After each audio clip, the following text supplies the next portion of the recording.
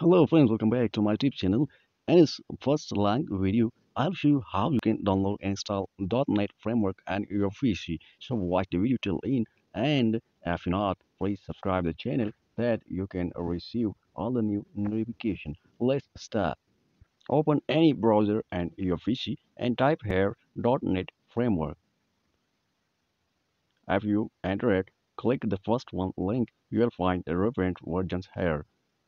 You can see the link above. You can copy it and can tag in the description of the video. Click here on the version you want to download.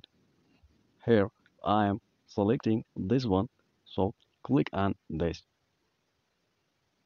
When you click it, there's the option here, Runtime, download .NET Framework 4.8 Runtime.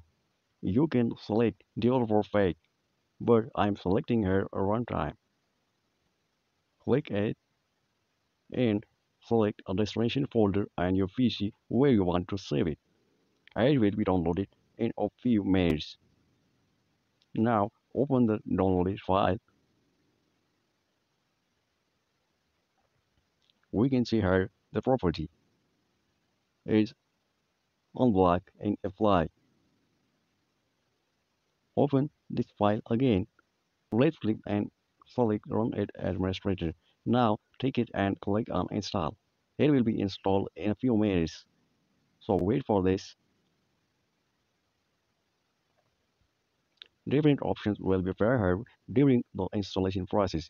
You can choose it. Now click here Yes and your installation will be continued.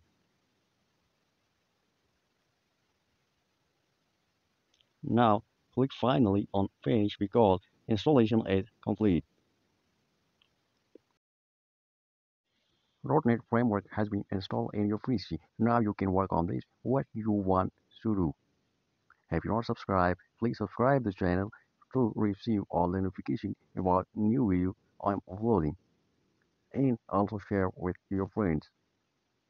Like the video and leave a beautiful comment because I need your suggestion for my this channel. If you like the long videos or a short video like I've linked previously. Thanks for watching.